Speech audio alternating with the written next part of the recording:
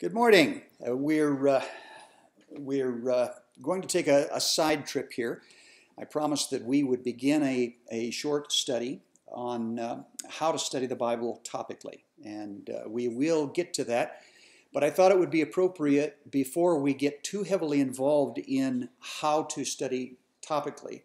I wanted to focus on what the results of a topical study lead you to, and I have been teaching this particular subject, Were There Dinosaurs on Noah's Ark, for many, many years.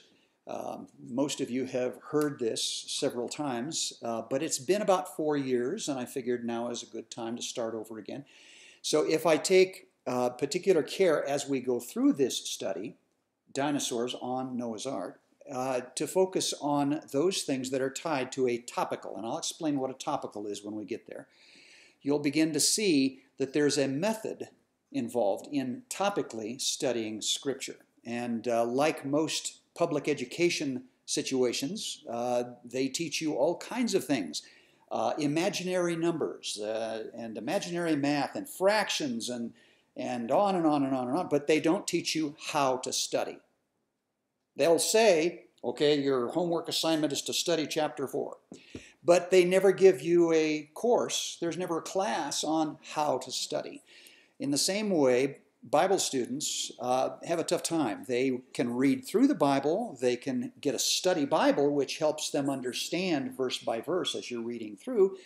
But frankly, there's no place where you can go to find the step-by-step process to study the Bible topically, taking a topic and studying it. And that's what we're going to do.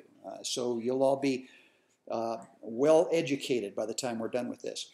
To begin, however, I'm going to focus on dinosaurs. Dinosaurs is a fun subject. I loved dinosaurs as a kid. I know Jake doesn't care much for dinosaurs, so he'll have to struggle through all of this.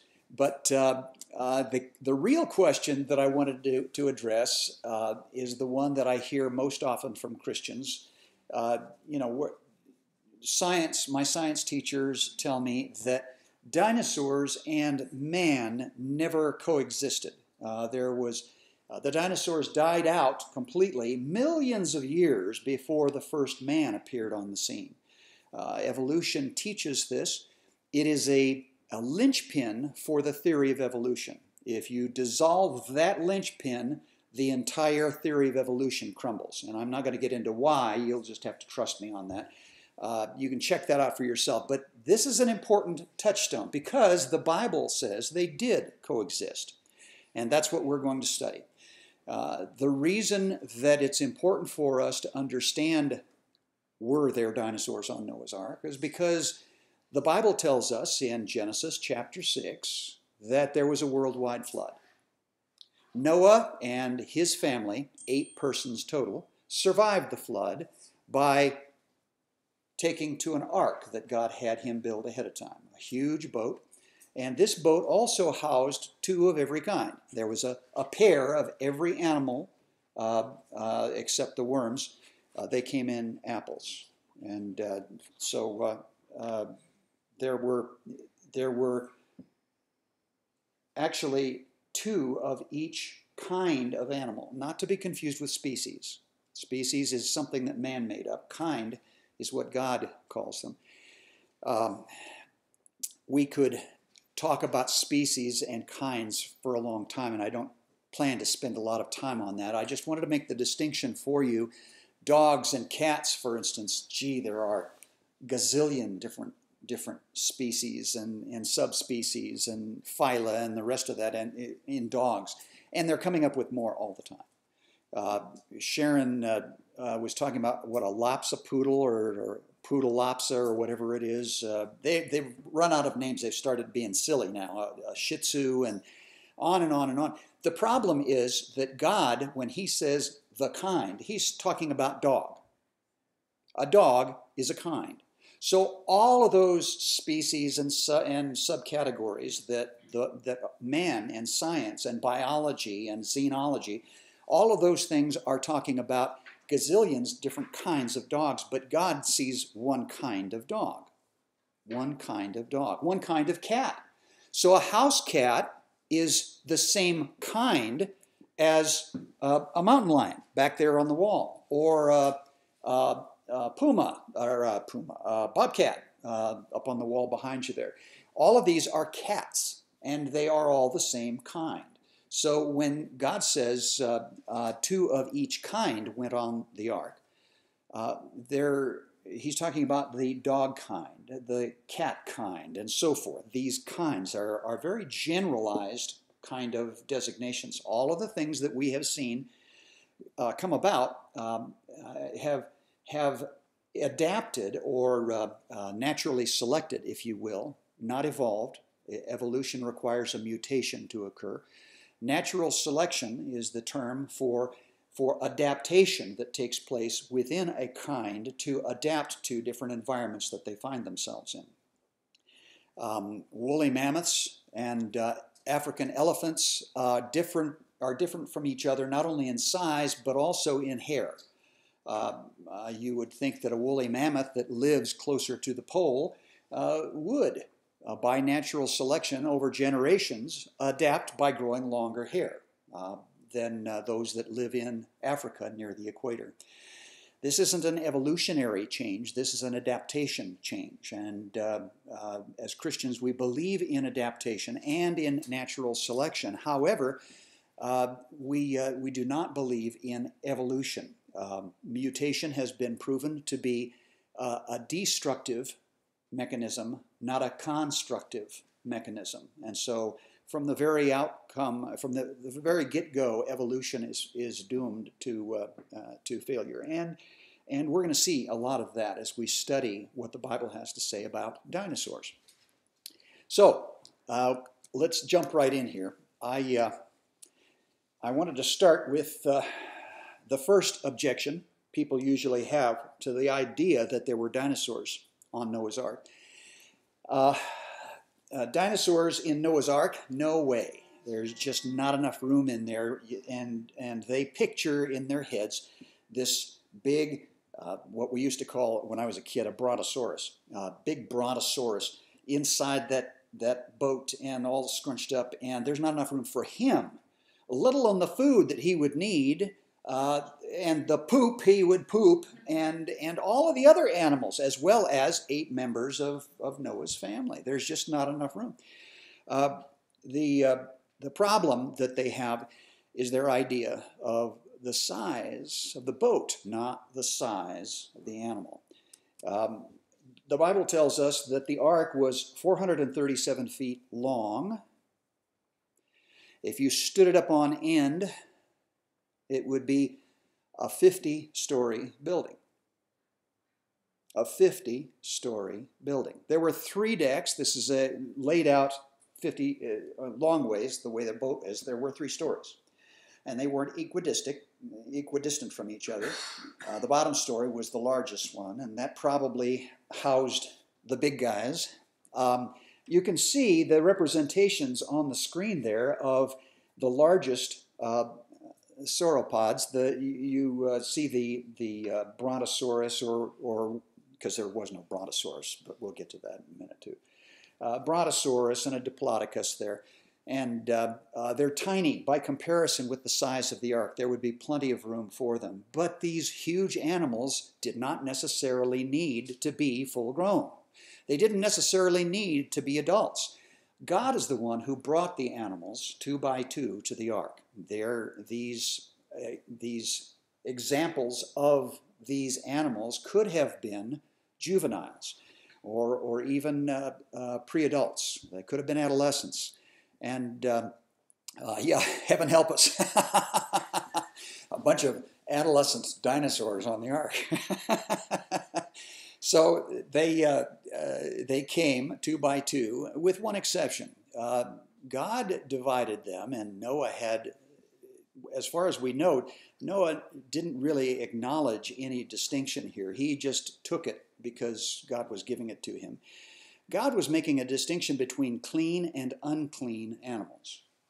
Now, if God had told me they were clean and unclean animals, I would have thought, well, the unclean are dirty, and the The clean animals are the spick and span ones. They're the ones that have been through the washing machine, the clean and unclean animals.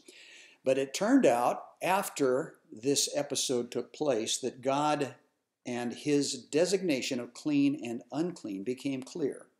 And we'll get to that momentarily as well. But the unclean animals came two by two. The clean animals came in groups of seven. 7 pairs rather than 1 pair. And that must have been a surprise to Noah. Why so many of these clean animals? And they were definitely in the minority, by the way, these clean animals.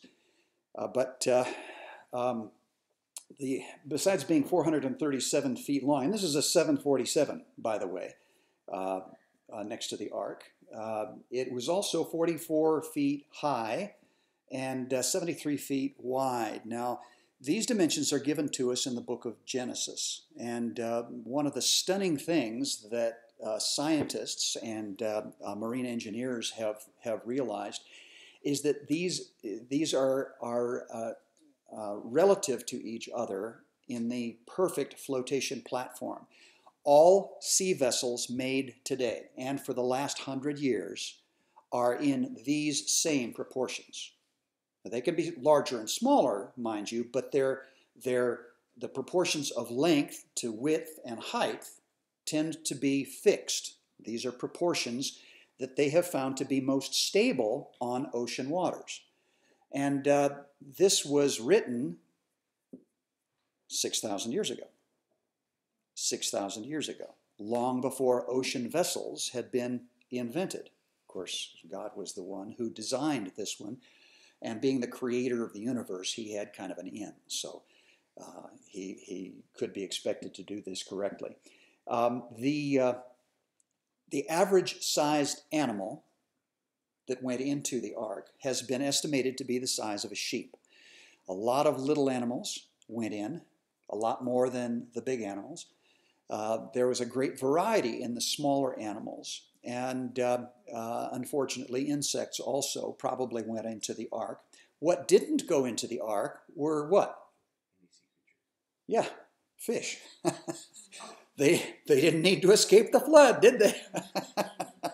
So it's interesting that the average size animal was a sheep. And this was much smaller than most of the dinosaurs. But there were many dinosaurs that were also small. We're going to see that also as we get deeper into this study. The size of the ark in area was equal to 522 boxcars. 522 boxcars on a train. If you hooked all of them together behind an engine, it would be a train that was about 7 to 8 miles long. So it's a huge amount of volume that goes into this boat. So the idea of a dinosaur, even the largest dinosaur imagined by man, being cramped on the ark is silliness. There was plenty of room for the family of 8 as well as a gazillion animals, although there weren't a gazillion animals, obviously. So this is probably a better picture than the one that we usually see of the animals coming aboard the ark. There were dinosaurs mixed in too. The idea that brought this about, and I wasn't the first to have this idea, but I latched onto it and embraced it, and I enjoyed it probably because I had been brought up with dinosaurs, and I'm that old. Yeah. When I say brought up with dinosaurs, I mean I got excited about dinosaurs when I was in grade school, and I memorized the statistics, and I can remember taking tests on different dinosaurs. We had to learn not only what they looked like and how to distinguish them from other dinosaurs, but whether they were meat eaters and whether they were veggie animals and vegetarians. And then we had to know things like what was the size of their brain, how long were they, how tall were they, and that kind of thing. The T-Rex obviously was a meat eater, and he was a hunter, and he had those big teeth, and he went around roaring and snarling, And we had to learn that they were lizards. I can remember taking a test on the Brontosaurus, and this was the largest dinosaur when I was a kid. This was the big dinosaur, the great big one, the Brontosaurus.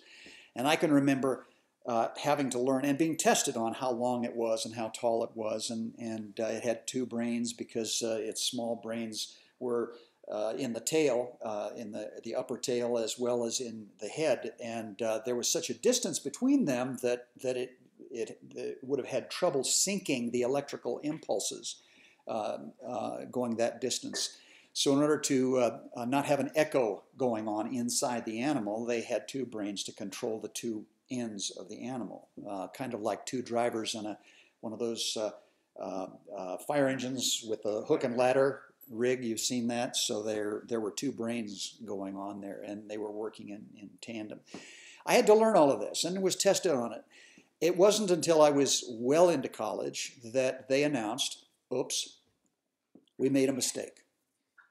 The Brontosaurus never existed. It was a myth, a figment of scientists' imagination. It turns out that they had found a portion of a skull, and in a dig, a single portion of a single skull. And then about 3 miles away, plus or minus a little, 3 miles away, they found a hip bone. And they decided arbitrarily that these two things belonged together.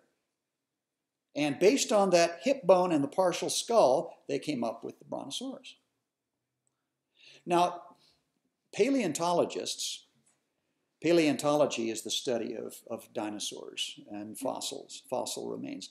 Paleontologists have a real tough time. You've seen just how tough it is watching Raiders of the Lost Ark and archaeology and all of the rest of that stuff. And what you have to see between the lines is that nobody gets paid unless they find something really exciting. So you go out and you start digging and you sift through the sand and everything if you're a paleontologist and you're looking for dinosaur bones. But when you find a dinosaur bone, and that's exciting, by the way, when you find a dinosaur bone, unless it's a new dinosaur. This is a dinosaur that is older than all other dinosaurs that have been so far discovered. And furthermore, it's bigger and meaner and nastier than any other dinosaur that has yet been discovered. See, that's what you get paid for. So when you discover a partial skull here and a hip bone over there, you can almost see the gears working in the paleontologist's head. These things we have strict, much more strict rules available to us now in paleontology and checks and balances, trying to avoid this kind of thing in the future. There have been so many hoaxes that have come and gone during my lifetime. And so consequently, they're becoming more and more careful. There are a lot of people who don't even like to admit that they're paleontologists because they've gotten such a bad rap, bad reputation through all of this period of time. However, we do have one book that is absolutely trustworthy. We do have one book that is the truth, and nothing but the truth, and it's called the Holy Bible. And it is not written by man. It's not written by paleontologists or biologists or archaeologists. It's written by the creator of the universe, and he should know. So with that, we have Genesis chapter 6. We'll be going there momentarily. The train would include boxcars that contained upwards of 40,000 different kinds of animals, the average being about the size of a sheep. 40,000 different animals, and sheep would be the average size. And many of these would be in hibernation during this time. How long was the ark on the ocean? How long was the entire world covered? Yes? 7 days and 7 nights. No. Nope. It rained for 40 days and 40 nights. And a lot of people think that's how long the flood existed. But the truth is that the flood surpassed the tallest mountain on the planet, according to the histories of almost every culture. By the way, we'll get to it in a little bit more detail later on in this study, but every culture, every known culture, whether they're still around or not, including the American Indians, the Aborigines in Australia, every known culture has a flood myth. And we'll be exploring a lot of these. And it's either everybody had the same idea for a myth, independent of all of the other ones, or it came from a single source. And single source makes a lot more sense. So we'll start with this. Now this is a timeline. The timeline is 4,000 years, from 4,000 years BC to 0. And think of Jesus as 0. It's been 2,000 years since the 0. But we count backwards as we go further back in history. So 4004 BC is where creation took place according to Scripture. Now the reason that we know this isn't because God said 4004 BC. No. The reason that we know this is because God went to extreme trouble when he was doing genealogies in the Old Testament. He said Adam was so-and-so many years old when he had his firstborn son, and his secondborn son and they lived until they were X amount of years old, and then they had their first son, and so forth. And every genealogy has this all laid out for us. So from the time that Adam was created, we know precisely by these genealogies and how they were laid out how many years were. And so we know, for instance, that Abraham was about 2,000 years before Jesus. We know that Shem was about 2,500, and Moses was about 1,500 years before Jesus. Now, of course, there were a lot more people than just these, but we also know that back before Noah, people lived to enormous ages. They lived to ages that would seem ridiculously long to us today. Scientists have since come up with the idea that there was a water blanket around the earth. And when I say scientists, I'm talking about thousands and thousands of scientists. Many of them are believers, Christians. Many of them are Jews. But they hold at least one PhD in field of study, and they have come together in large groups worldwide. And this is not just a couple people talking about this. This is becoming a huge phenomenon. And the experience that they are relating is that there was a huge water blanket around the earth, and that this was released in the flood of Noah. And that blanket was also a level of some protection for the people and the animals that were living at that time. And so lifespans were much longer as a result of this filtration system that was around the earth. Once that was destroyed, the water came down, the fountains of the deep were broken up. There he is. How's it going? Sorry. That's all right. That's all right. We're studying dinosaurs. Yeah. Okay, so the ark I've got on a red line there, and that's approximately where the ark comes into play. You'll notice that it's quite a ways after Noah, but Noah lived to a ripe old age. Moses lived to 120 years old. David lived to 70 years old. Enoch lived to into his 300s, and Adam and his cohorts, his peers at the time, were living to ages between 700 and 900 years old. If you did a chart and a graph on this, you'd find that their ages begin to decline the closer, beginning with the flood. They begin to decline rapidly until the time of Moses when they were at about 120 years old. David lived to 70 years old, and since then, the average lifespan of man upon the earth has been 70 years.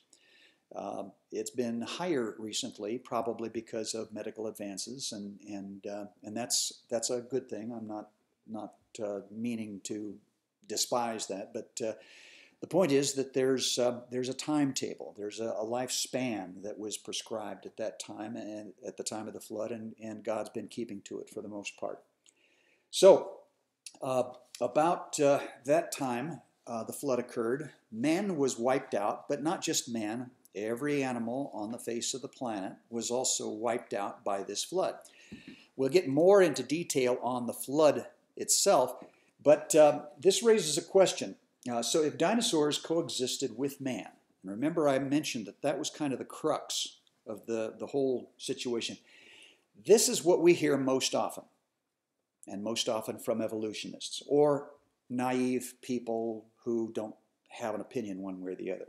So if dinosaurs coexisted with man, why doesn't the Bible mention them? Where's the T-Rex in Scripture? Right? Where's that old brontosaurus in the Bible? Wouldn't it have been nice if God had just, since he was the author, wouldn't it have been nice if he had just included the dinosaurs in Scripture so that we could have seen them walking around with men? And the answer is, he did. He did. They're in the Bible. They just don't have the same names that man has thought up for them since. This is fascinating because it begins, my study of this began with a weird reference. I was reading through my Bible. I think it was the book of Psalms, or the hymn book of Psalms, when I stumbled across a reference to a unicorn. And I thought, unicorn? A unicorn? Really, God? And I thought, no, somebody had maybe a little bit too much wine at the table and mistranslated that. So I went to study on this word unicorn, trying to find out what it really meant. The Jews translate it. It was actually Raim. They couldn't pronounce it better than I can, obviously. But this was the unicorn. And this is in the red there. That's the Hebrew spelling of the word. I looked up the definition, and there is none. No one today is absolutely positive of what this word means. But the Jews themselves have a long history of associating this with a single-horned animal. And so it became known as the unicorn when the King James translators translated it this way back in the late 1500s. Unicorn. Since then, we've come up with this horse, this beautiful white horse with the curlicue horn coming out of its forehead. And so when we hear the word unicorn, that's what we think of. No. This is a fairy tale. What the Jews are talking about is a unicorn, for sure, but what I discovered was that the Bible tells us a lot about this unicorn. What I did once I knew what the name was is I searched the original Hebrew in the Old Testament for this, and I came up with 9 different mentions scattered throughout the Old Testament, and all of them are not only this word in the Hebrew, but they are translated into the word unicorn in our Old Testament. And I had never seen it before. This is the list. Now, what I've done here is instructive. This is where I was intending to go in the first place. I wanted to introduce us all so that we'd all be on the same pages. I wanted to introduce you to the concept of a topical. Topical. Now, this is my own word, topical. It's my own invention, if you will, but this is what I did in trying to figure out what a unicorn was. You don't have to take a picture of all of this. We have a handout that we'll be making available. This was only the first topical I did. We've done dozens and dozens and dozens of topicals since then, and I've got a PDF that contains all of them. So it's a topical reference to the Bible using topicals. A topical starts with a subject, a word or a phrase, and it goes into the Bible and it finds the original word that the Hebrews wrote in the original language, and then tries to identify where that occurs elsewhere. The definition of the word generally is made by the context where this word itself appears, rather than by some man's definition of what the Jews must have meant 6,000 years ago when they wrote this word. So, with God as the author, we can depend on his description. And this is how God describes the unicorn. Not this white horse, but these passages. In Job 39, 9-10, it describes, and by the way, this was penned about 1520 BC. You'll see why I put the dates here in just a minute. But in 1520 BC, in the book of Job, it's described as a wild, untamed animal. In Numbers 23, 22, and 24, 8, it's incredibly strong. And the word strong may be kind of a stretch. It's not just strong, it is mighty. It is almost scary. Strong. You know what I mean? It's incredibly strong. It's not just a strong horse that we're talking about here. Deuteronomy 33:17 in 1451 describes it as great and strong. It's huge. This animal is huge and bulky, strong, fat, obese, strong. Psalm 29:6, written in 1024 BC, says that it's fast and unpredictable. Again, adding to the whole idea that this is a scary animal, whatever it is. Psalm 22:21, written about 1,000 years before Christ, defines it as dangerous and scary. Dangerous and scary. And you can see that this is being repeated over and over again. This is doing damage to the white horse, this gentle, mild white horse. Sometimes he even has wings, by the way, right? So he's not just a unicorn, he's kind of a Pegasus, yeah. Dangerous and scary, so much for My Little Pony. Psalm 92:10, written 980 BC, great and strong horn. So it's not just the animal, but the horn that's great and strong too. And finally, Isaiah 34:7, 713 years before Christ, he causes chaos and bloodshed. Oh no, My Little Pony is a killer. Well, the truth is, this paints a completely different picture of what a unicorn is.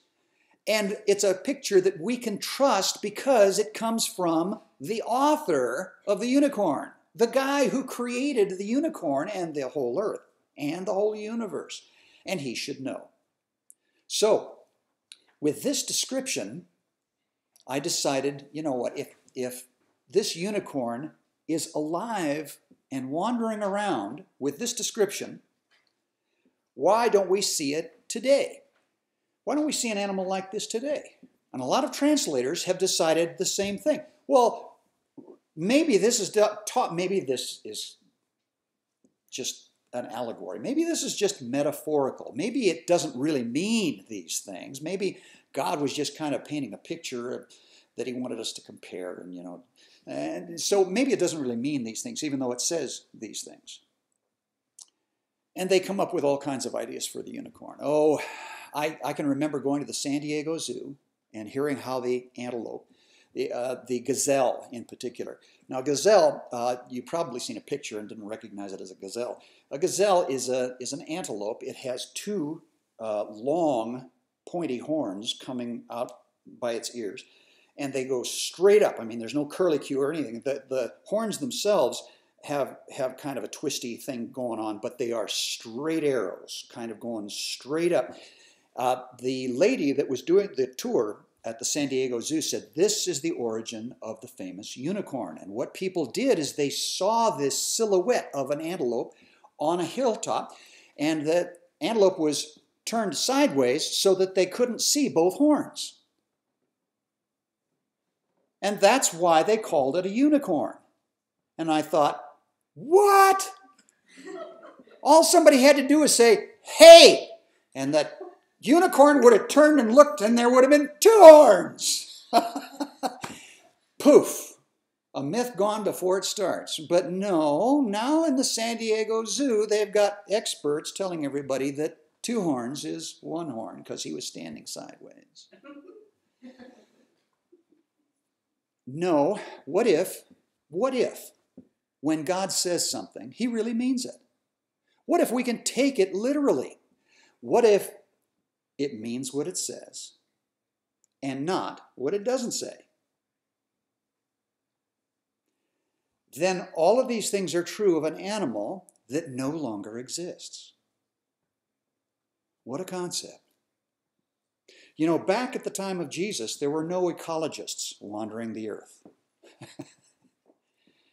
There was nobody watching kinds and species to see which ones were dying out. I can probably count on one hand the species or the varieties of animals that have gone defunct in my lifetime. And that's just in my lifetime. The passenger pigeon comes to mind, and the dodo. You've all heard of the dodo bird, right? The dodo bird that if you tried to describe it to one of your kids, they'd say, what? You really believe that? The platypus and the weird stuff, you know, that you could try to explain to somebody and they wouldn't believe you because they've never heard of such a thing before. If something died out quietly along the way thousands of years ago, nobody would have even noticed, and generations would go by and nobody would say, I wonder what happened to all of those platypus.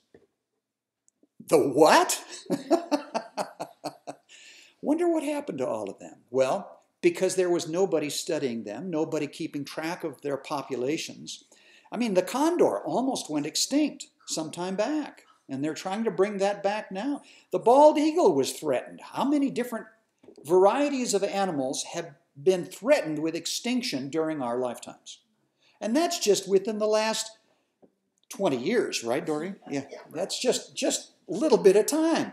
But there's been an awful lot of extinctions that occurred, obviously, before that, all the way back to the flood. All the way back to the flood. So it's unrealistic for us to assume that we know and can see examples of every animal that came off the ark. So if there were dinosaurs, in this case a unicorn, if there was actually a dinosaur that was called unicorn by the people who lived back then, and it died away, it had to die away after 713 BC because they weren't talking about it after that. You see how that works? It just kind of disappeared from Scripture after that. But it was within this 700-year period of time, people were talking about it all the time. It was like describing a bull in a china closet, right? They would have said, boy, don't let a unicorn in your house. But after 713, a couple generations go by, you couldn't say that anymore because people would say, a what? Unicorns were, poof, gone. Only the scriptures, which had been written way back when, had any reference to them. And even today, people are stunned to see references of unicorn, even though they've read through the scriptures several times. They've read right past it and didn't notice that it's there 9 times. Isn't that something? So, all right, you've all been waiting. What does a unicorn really look like? Okay. Ta-da! Now, this is the Latin word for this fossil, this fossilized remains, is monoclonius. Monoclonius. This is what the scientists still call this set of remains. It's famous, and it's all over the world in museums. You can see examples of monoclonius, not just in bone form, but they fleshed it out in what an artist's rendition of what it must have looked like in real life. Monoclonius is the Latin word for unicorn. Isn't that something? So way back when, they called this monoclonius. Mono meaning one, uni, and clonius, horn, the one horned. And how many horns does a rhinoceros have? 3. How many do, what's that? Triceratops has 3. This one only has 1. So this was called the monoclonius. Now, this is what it looks like with the flesh on, or at least this is the artist's rendition. Now, this is an example of a monoclonius running. Okay, but this is not a beautiful white horse with a horn coming out of its forehead, right? Isn't that something? This is a unicorn. And it's likely to be either this animal or something similar to it that the Bible describes by saying, it's strong, get out of its way, it's scary, dangerous, don't turn it loose in your house, even if it could fit through the door. Its horn is huge and strong. It is huge and strong. This is something that not only is named the same, but fits the description that God gave us in the Holy Bible. Isn't that cool? Here's him coming back. This is an artist's rendition now of what he could have looked like with flesh, scales, because this is a lizard, folks. This is not a mammal like a horse would have been. This is a lizard. This is a dynamite dinosaur kind of an animal. This is what you and I would look like standing next to it. It's about 16.5 feet long, and it's about 9 feet tall. With its head bent down, it's still 9 feet tall. The animal would, if it was here with us right now, it would fill the room from here all the way back to the wall. So it's a big animal. And you can see by this particular artist's rendition that this is not the kind of animal you'd want to meet in a dark alley. Here, kitty, kitty. I have added the timeline down at the bottom of the screen now, and this is where the flood occurs, about 1400. About 2400 BC is where the flood occurs. But you can see by these dots on the screen about 1500 and again close to 1000, and then one dot with Daniel. They're about 450 years before Christ. And then all mention of the unicorn stops. So these indicate where people were still talking about the unicorn, the monoclonius. And they don't talk about him after the book of Daniel. Isn't that something? So chances are the monoclonius died out, the last examples of him faded away, or were hunted down. There were a lot of mythological stories about people hunting down great dragons. Remember that? St. George and the Dragon. Maybe they weren't myths. But we'll get into that later on. So that's the unicorn. Behemoth and Leviathan. Behemoth and Leviathan. These were scary animals mentioned in the book of Job. Modern scholars assume that the behemoth is probably either an elephant or a rhinoceros. An elephant or a rhinoceros. Remember, they're trying to visualize something that still lives today, that they can point to and say, that's what the Bible is talking about when they say behemoth.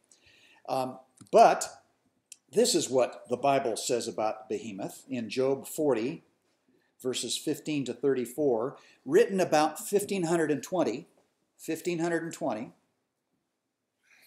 BC. It is the largest creature that God has ever made. Now, wait a minute. Is an elephant the largest creature that God has ever made? Gee, a whale is bigger than an elephant. And even some dinosaurs were bigger than those whales. And the rhinoceros? Well, that's not the biggest creature that God has ever made either. Behemoth is a land animal, not a sea animal. So the biggest land animal that we can point to, maybe it's just talking about land animals, is the elephant. But of course, dinosaurs were far bigger. And if God created all life on the planet and the planet itself, then he created dinosaurs too. So when it says it's the largest creature God ever created, it's got a big belly, and it has a huge tail, and its testicles are hidden inside of its body. Now, this is an interesting comment in the book of Job because it identifies this not as a mammal. It is not a mammal. Therefore, it cannot be an elephant or a hippopotamus, which are mammals. I know that that's gross, but I didn't write it, did I? The point is, we're talking about a lizard. We're talking about a lizard here that is the biggest animal that God ever created. Furthermore, and I find this interesting, the passage that talks about this huge tail says, when the behemoth swings its tail, it's like a cedar tree being waved back and forth. Here's the elephant and the hippopotamus with tails swaying like a cedar. The truth is that this is what their tails look like. The elephant tail is often used to make bracelets. In Africa, you can actually buy an elephant tail bracelet. It goes around your wrist, and it's considered to be pretty sexy stuff. I'm wearing my elephant tail. Well, and they got a little little tiny tail on the hippo too. These things are not swaying like a cedar tree, right? So it's got to be a different animal. It's the largest animal ever made. It's got a tail like a cedar tree, and it's a lizard. It's not a mammal. So what could it be? This is the largest animal that God ever made. It's a lizard. And it's a big animal. Here's another picture of it.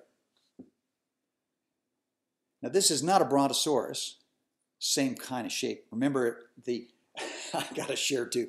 When they said, the brontosaurus, there really was an animal, but these two things, the hip and the skull didn't go together, obviously, because we wanted them to. They've since discovered what the skull went to, because they found other skulls that were similar to this, along with neck bones and such. And so they had the general shape correct. So when they finally came up with you'll get a tickle out of this, when they finally came up with the correct animal and proportions and skeleton and shape and all, they decided that they were going to have to name it something other than Brontosaurus, because Brontosaurus had been discredited. So they called it the Apatosaurus. the Apatosaurus. And the Apatosaurus is what we call that animal today. The paleontologists named it, and it's in all of the textbooks now. Apatosaurus is Latin for the lizard of deception. You see, it was the lizard's fault. He deceived us. So it was the lizard of deception, and that's why we call it Apatosaurus, because we thought it was the Brontosaurus, but that lizard tricked us. Boy, when man gets involved, here's them coming across the mountainside. These are big animals. This is the different varieties here. You can see a hippopotamus and an elephant in silhouette down here, how they compare. And way off to the other end, there's a man waving. See him down there? Now, when you saw one of these things, would that shake you up a little? Ah! These fit the description in Scripture to a T. The behemoth. Now, the behemoth is the land animal, the largest animal God ever created. He's a lizard. He's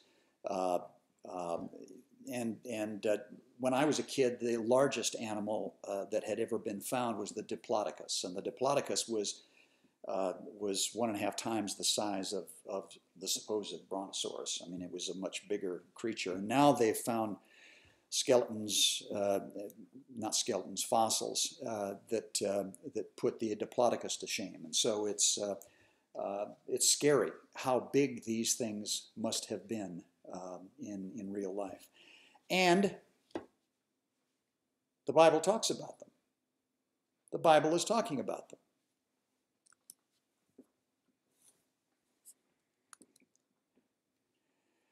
It appears once in the book of Job, written just before Moses, there on that dot on the timeline.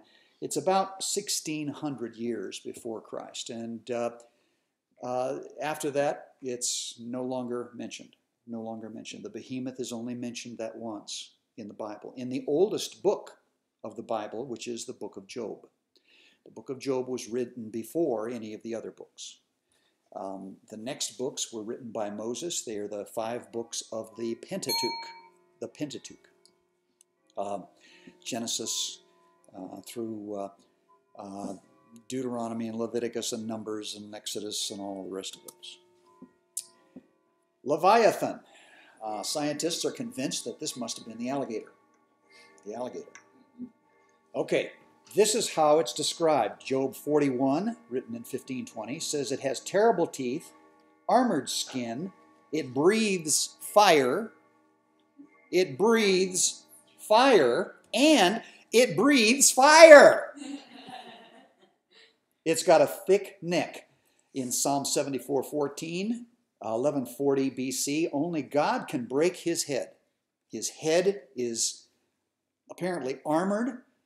You can't break through that armor. Only God could break through the armor of his head. Psalm 104:26 in 1120 BC says he plays in the oceans. This is not a freshwater guy. This is an ocean-going animal, saltwater. And Isaiah 27:1, written in 680, he's a crooked, stealthy, piercing serpent. Serpent. Meaning that he's not what you generally think of as a fish or that kind of thing. It's a serpentine kind, an eel almost looking thing. So with that in mind, a lot of people say, well, those are just kind of weird descriptions. It's probably just talking about an alligator. Well, an alligator can grow big. I mean, we're talking about a big animal here. I wouldn't want to meet one in a swimming pool, but the alligator doesn't have a skull or head that is so well armored that only God could pierce it. This is a picture. I didn't do this picture. This came off the internet.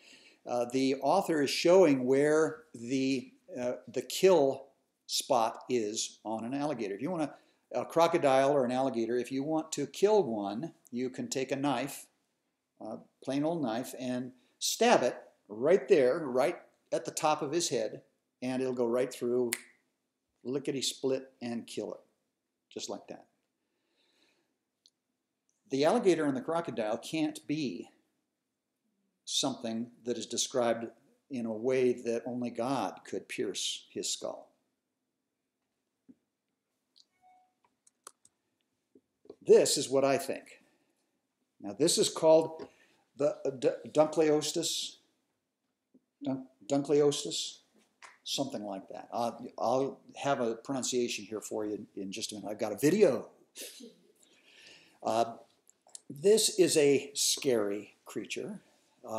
It no longer exists, apparently, and it's a huge ocean-going thing, and it is serpentine. It doesn't have a traditional tail behind it, the way that we think of a tail on a fish. It's kind of like a big pollywog, except that it puts to shame any piranha that you've ever heard tales about. This is a scary beast.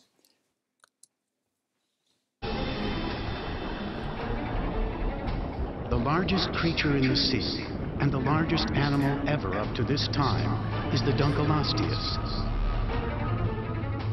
The biggest creature I've ever been in the water with is a killer whale, and yet a killer whale would have been dwarfed by this enormous Dunkleosteus. This 33-foot-long, 20,000-ton sea monster is as fierce as it looks. Bony plates protect its head like a suit of armor. Its toothless, razor-sharp jaw opens in a 50th of a second. Sucks prey in. Then clamps down with a bite as strong as T-Rex. You definitely don't want to end up inside the jaws of a Dunkleosteus.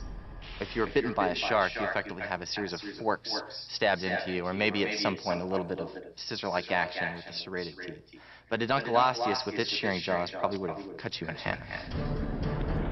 After gulping down its prey, it regurgitates the undigestible parts. Dunkleosteus is the undisputed king of this underwater jungle.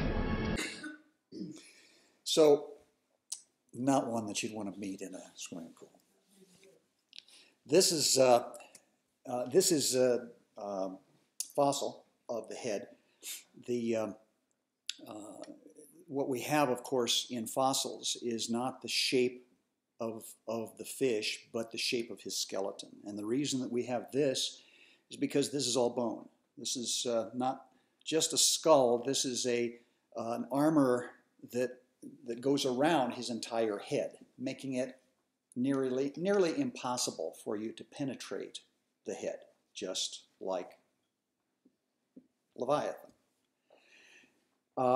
It's a big fish. It's a scary fish. It meets all of the criteria except breathing fire. Now, how can we believe that an animal like this could have breathed fire? Surely God was just being exuberant when he said this.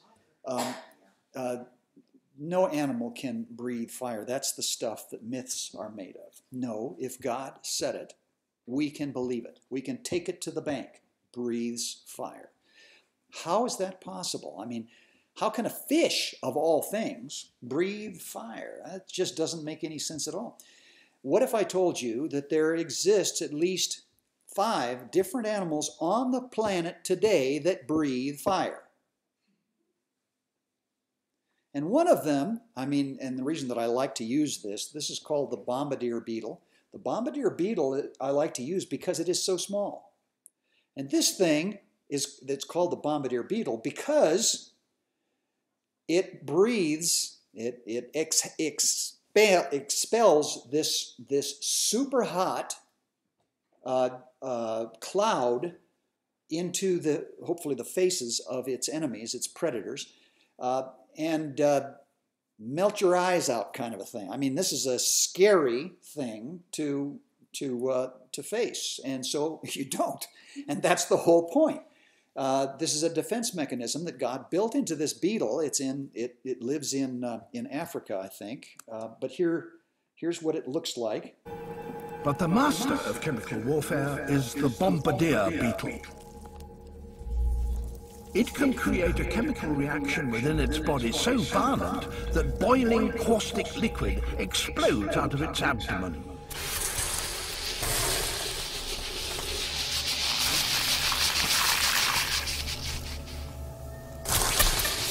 By pulsing the jet 500 times a second, it keeps its rear end just cool enough to prevent it being cooked. So it doesn't cook itself.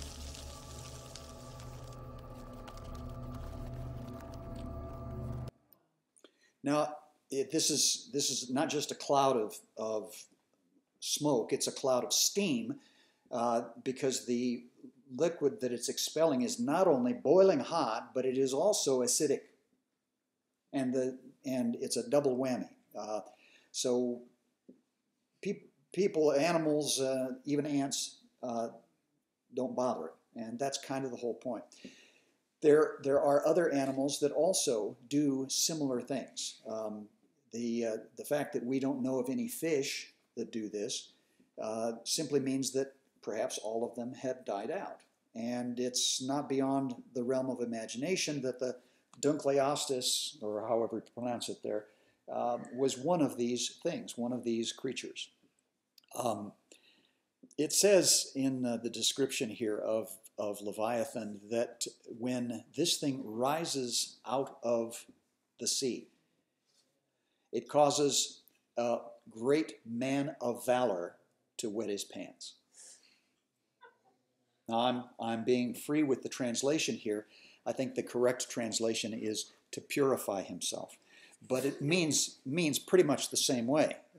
This is a scary thing, but when you see the head of this thing come out on the surface, it's enough to cause even a great man of valor to wet his pants.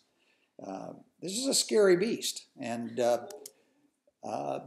here it is chasing a little whale around. You can see its tail. It's got fins, but its tail is serpentine. It's not a traditional tail, so it meets that as well. And this is what a man would look like. It's not as big as some like a sperm whale or a blue whale or something like that, but it is definitely much larger than any predatory meat-eating animal that lives in the sea today. Bigger than an orca, a killer whale, bigger than the big sharks. This is a scary thing. It's kind of like having a piranha that's that big. And eat is the only command it understands. Terrible teeth, armored skin, breathes fire, thick neck. Look at the neck on that thing. Only God can break his head. He plays in the oceans, and he is a crooked, stealthy, piercing serpent. This meets all of the descriptors given by God in Scripture, this Dunkleosteus. And it appears, the Leviathan appears 5 times in Scripture between the time of the first book written, Job, through the time of Moses, David, and right up until the time of Daniel. And then nobody talks about it anymore. Once again, this is perhaps when it went extinct. Now again, an animal could become extinct for a wide variety of different reasons, but the larger the animal is, and the more dangerous the animal is, the more likely that hunters were involved, and he would be hunted to extinction. We know from the books that we've all read, and maybe even the TV series that we've watched, that the wolf, for instance, was almost hunted to extinction because it was considered a killer, and the bison, the buffalo, the plains buffalo,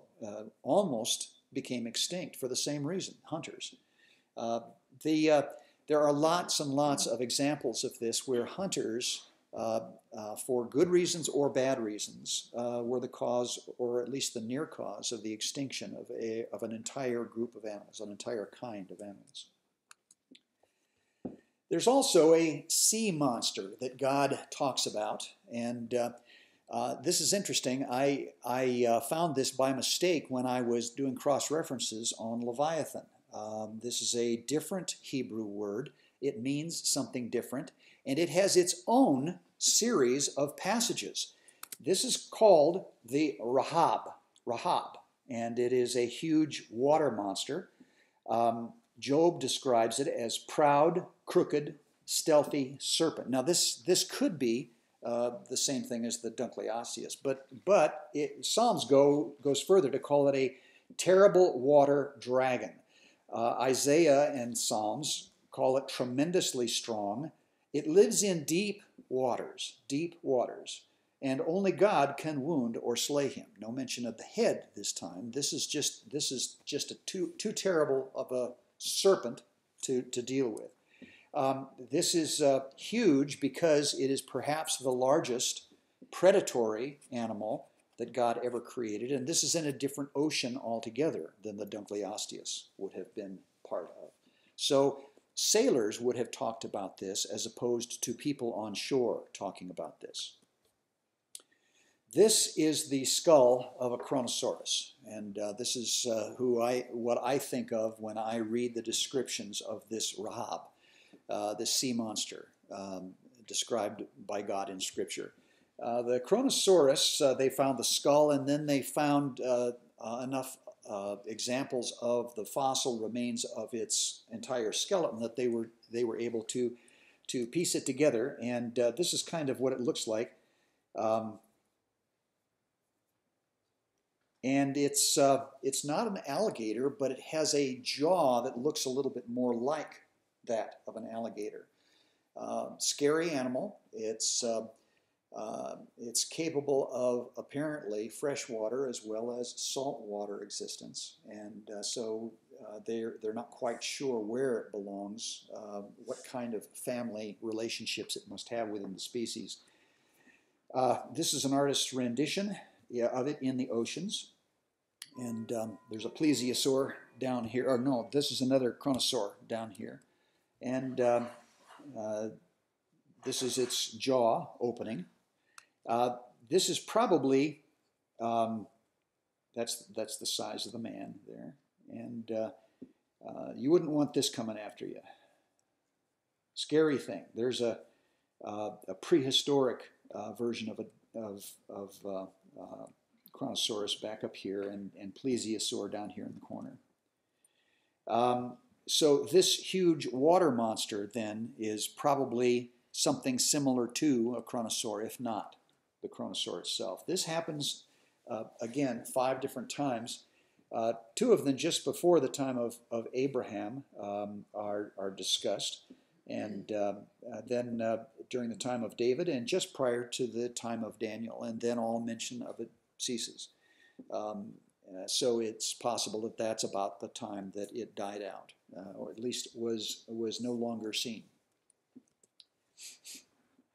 Now, this is kind of an interesting thing because everybody's heard of a basilisk. Now, the reason that we've heard of a basilisk is because it's in the Harry Potter films, and everybody knows you get nothing but truth in a Harry Potter film. But the basilisk, you can see the picture of the basilisk over here is similar to what they had in the film. You might be wondering, how radically the Harry Potter films departed from what a true basilisk would have been pictured in Scripture. But there really was such an animal in Scripture, and it's not called the basilisk in the King James translation, but the Jews equate it with the basilisk. There are several extra biblical writings that identify this by that name, the basilisk. The Jewish word is pronounced pithen, but it's basilisk as it's translated into Greek and ultimately into English. You can see that it's a huge serpent kind of a thing. and it's devouring a man up here. And so it's not just a snake. This is a basilisk. The basilisk is discussed several times. It's in Job, Proverbs, and Deuteronomy. It describes this as a deadly poisonous serpent that breathes venom. Now, we don't know whether this is because it's gaseous in nature, his venom, or whether it is actually spitting the venom. It could be translated either way. But the basilisk has a deadly venom that doesn't require, apparently, a bite. There are a lot of animals that spit.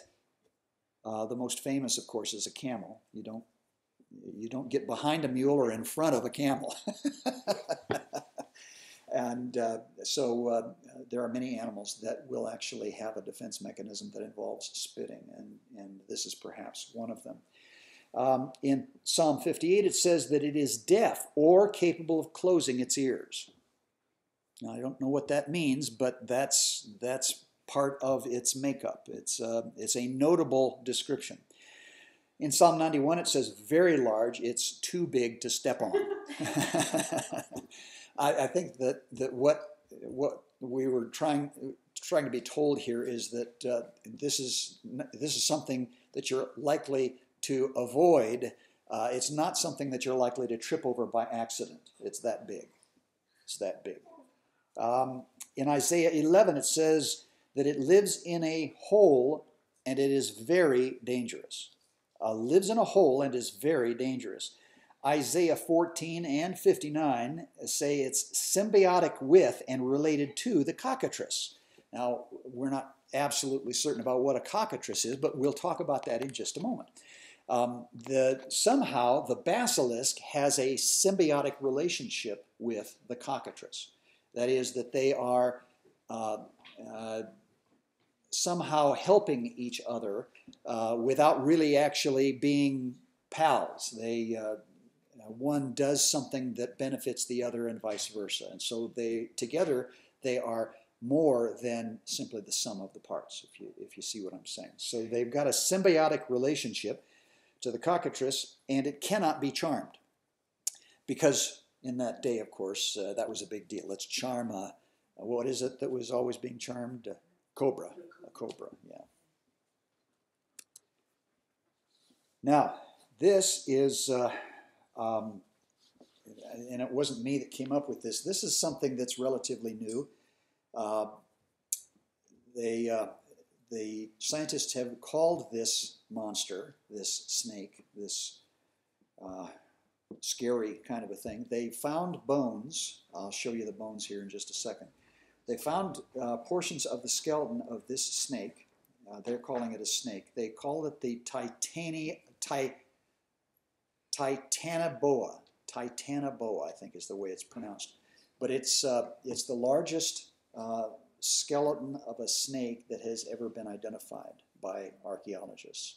And this is an artist's rendition of what it must have looked like. It takes a little bit away from it when you see the alligator in the background. It is much bigger than the alligator, certainly, but that's a prehistoric alligator, which is also much bigger than the ones that we see today. This is a little bit easier to see. It's longer than a 40-foot bus, and there's a 6-foot man over there in silhouette.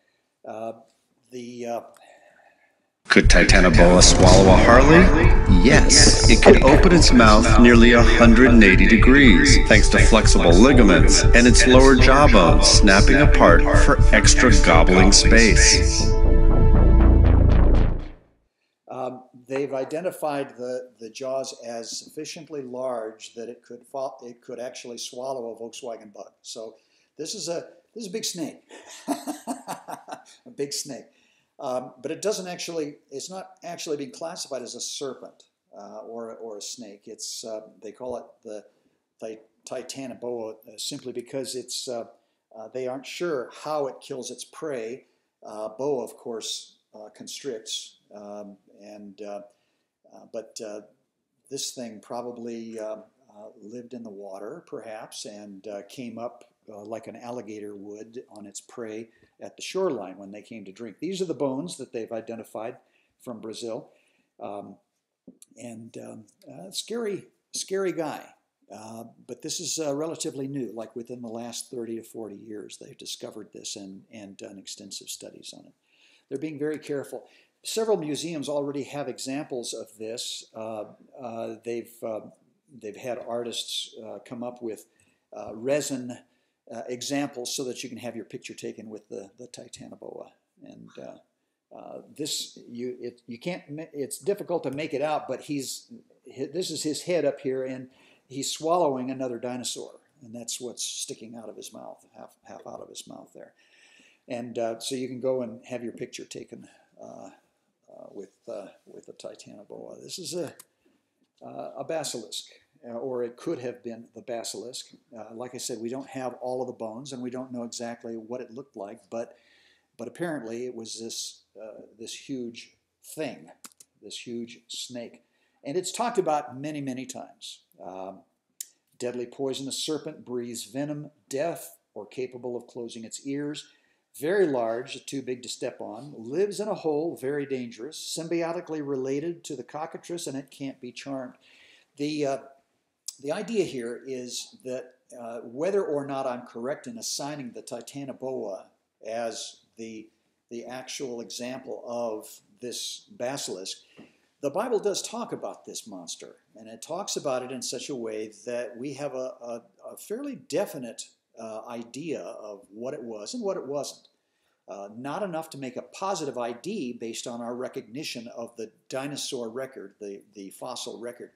Nevertheless, this is something that did exist. The Bible talks about as having existed, and no longer exists.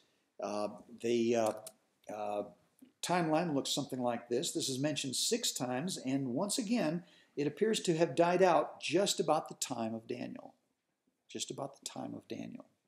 This seems to be a particularly heavy time. This is the time of history when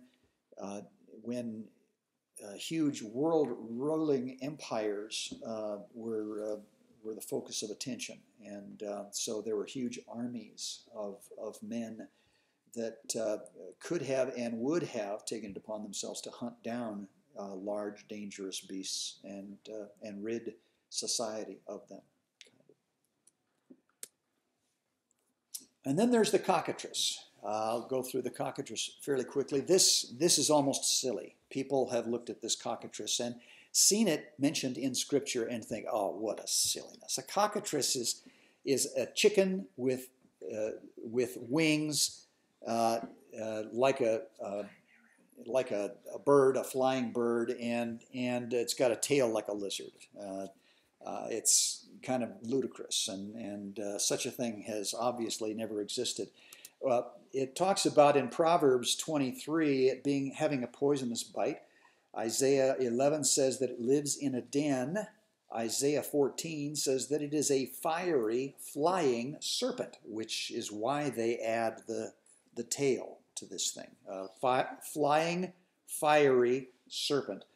Fiery quite often does not mean that it breathes fire. The word fiery here usually refers to the fact that it's poison and its poison's effect on you.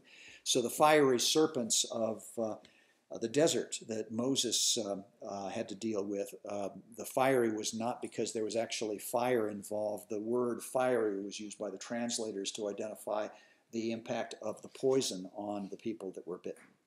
It was a fiery poison. And in Isaiah 59 it says that their eggs are poisonous. So the eggs of the cockatrice are not edible. They're poisonous. And I wonder who found that one out. Anyway, it's apparent that this actually did exist. How could we ever imagine an animal that looks like a chicken with big wings, capable of flying, and a long serpent's tail kind of a thing? Well, it did exist. This is what it looked like. Sinornithosaurus.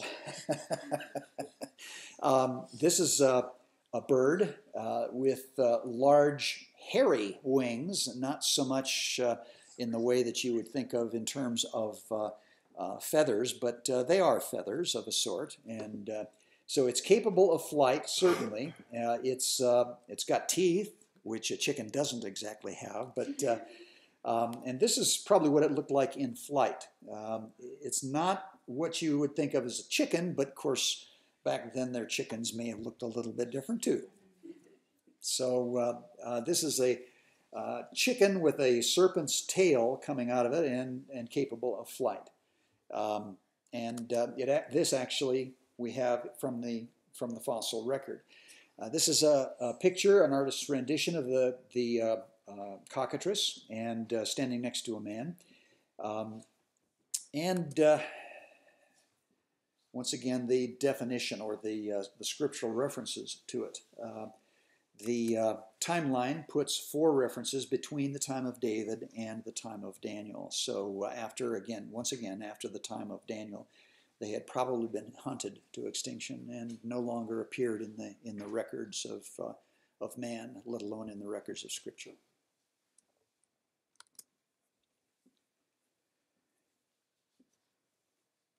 Now, one more I will touch on is the satyr. The satyr is kind of an interesting, confusing thing because there is a satyr mentioned in Greek and then in Roman mythology. The satyr was a goat man, a man that had the bottom half of him that was a goat. He had hooves and he played a pipe, and so they attracted attention, and people were said in Greek and Roman mythology to have been killed because they followed the sound of the pipes of the satyr. The thing that makes the satyr interesting to us is the fact that it is also mentioned in Scripture. So many of the things, and this is a separate study, and we will touch on this at some length, but most of the world's religions have their basis in the Bible. So Greek and Roman mythology, just for an example, much of Greek and Roman mythology is based on Scripture. They turn it into a sideshow kind of a thing, but obviously Zeus, the heavenly father of all of the other gods, with the lightning bolt and the thunder and all of that, that's God the Father. Hercules who was a hugely strong individual demigod. He was done in by a woman, is who? Samson, and done in by Delilah. Asclepius, the physician of the Greek and Roman mythologies, who walked around, an old man, long white beard, and walked around with a staff, and around the staff was a serpent, a snake kind of a thing, and that was his symbol. And they still use that today as a symbol of the medical profession, don't they? That's the logo on a doctor's card, is that staff, because he was the god of healing, or the god of the physicians. Don't they use the staff of They do. They add wings to it. Probably because it looks cool, but by adding wings to it, they changed it from the staff of Asclepius to the staff of Hermes, and he was the god of commerce, which is an interesting irony on the medical profession today. Money, money, money, money, money. So it's interesting that Asclepius, though, came from Scripture. The serpent, the brass serpent on the pole, which is his symbol, the thing is actually Moses, and Moses became the god of Asclepius, or the god-man of Asclepius in Greek and Roman mythology, because he was responsible for healing as the result of putting a brass serpent on a pole at God's instruction. And it would take care of the bites of a fiery serpent, which they were being plagued with because of their lack of trust in God, their lack of faith in God. But another sermon altogether. We'll get there. The satyr is mentioned in Scripture several times. In fact, these times there's 6 mentions of the satyr. In Genesis 37, he's described as a hairy goat. A hairy goat. Now remember now, this is not necessarily a man with a goat's body. It's a hairy goat described in Genesis. In Leviticus, it's a sacrificial sin offering. That is the one used on Yom Kippur. The one used, so this is once again a goat. But what makes a Seder different from all other goats? Leviticus and 2 Chronicles describe goat-like idols called satyrs. They are idols that have been made to resemble a specific kind of goat, And Isaiah talks about loud dancing satyrs, these goats that are actually dancing. I don't know if they are making music or not, but that's probably where the pipes and the music come from, the idea that they dance. Well, we know of a lot of goats that actually do, when they bray, a goat sounds like a kid, which is what we call them, right? A kid calling, "Ma! Ma! Listen up, Ma!" That's your standard garden variety goat. And they do dance, don't they? These goats do dance. And they are a rough goat in Daniel 8. Now, the reason that the Seder is unusual and distinct from other goats that are also mentioned in Scripture is because it's got this similarity to man. This similarity to man. Now, I did a little background reading on this because I had a tough time. How can a goat be similar to a man? Well, in several different ways they are. I mean, they call ma, and they dance, and they stink like a man, and there are a lot of similarities. But one of the most unobvious things that I've discovered is that I'll call it the predatory nature of an animal's eyes. An animal's eyes. Now, this up here above the fireplace, this is a model of a reindeer. It's not a reindeer, it's a model of a reindeer. But you'll notice that his eyes are on the side of his head. See that? He's meat. And that's why he's got eyes on the side of his head, so that he can look in a bunch of directions at the same time. That's his protection mechanism. A predator who eats the meat doesn't have eyes on the side of its head. It has eyes on the front of its head. Our eyes are on the front of our heads. We are predators. A bear, there's a bear, a black bear, and it's hard to see his eyes because his eyes are also black, but a bear's eyes are on the front of his head.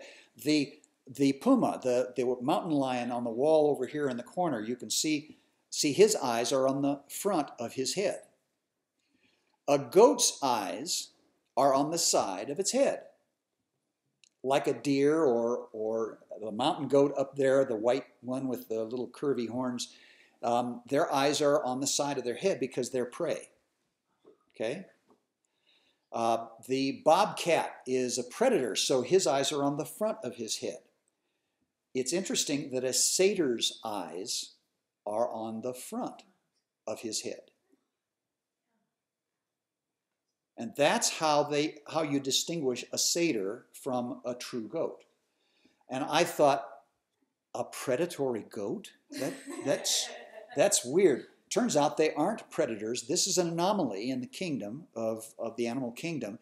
They've got eyes on the front of their head, and they bear, believe it or not, they bear an uncanny relationship to a human face.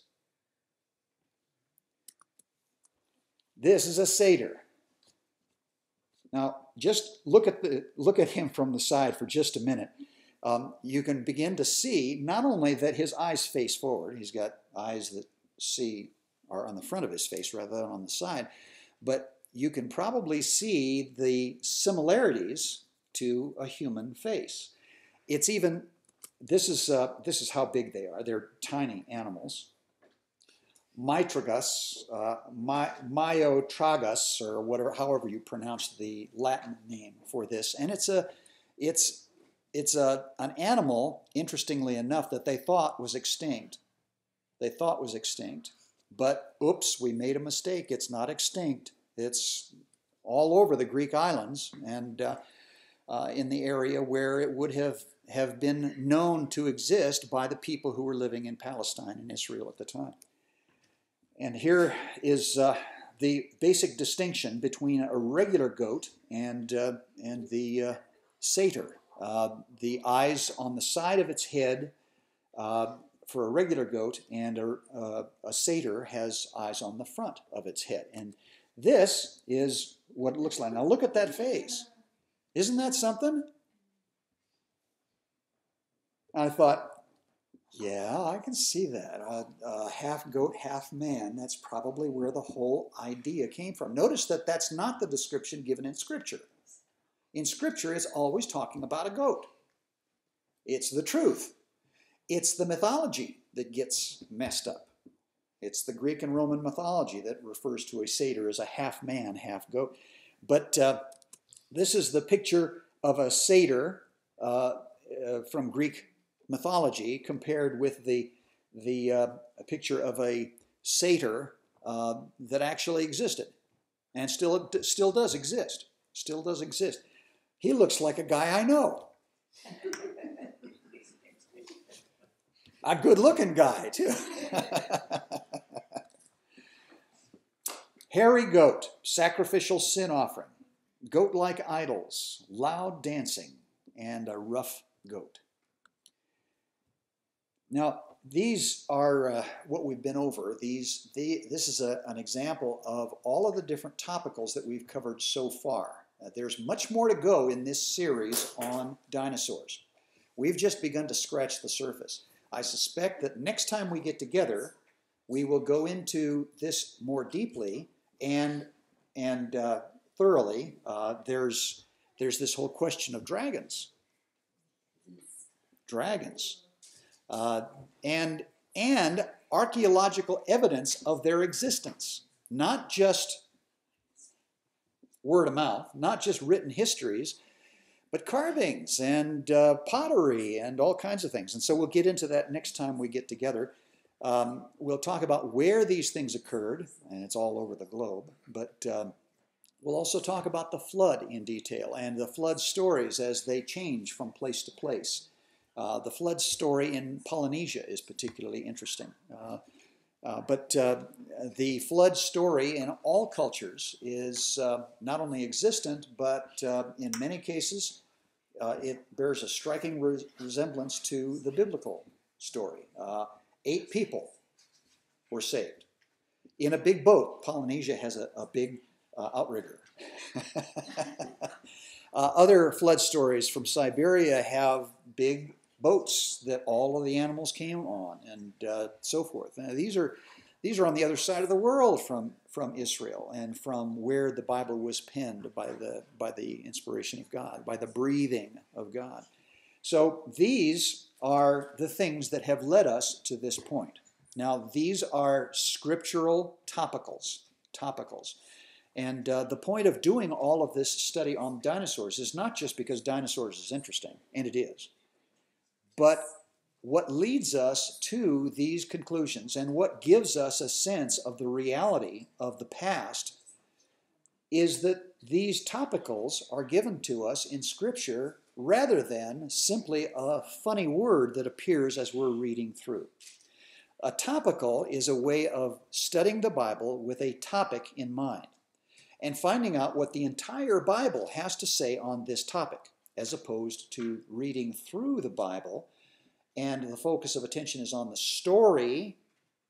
And when you come across a word like unicorn, you can come to a perhaps erroneous conclusion about what a unicorn is based on simply the verses around that one instance. But to realize topically that there are 7 instances of the word unicorn in the Old Testament, and that all of them have something to add to the puzzle.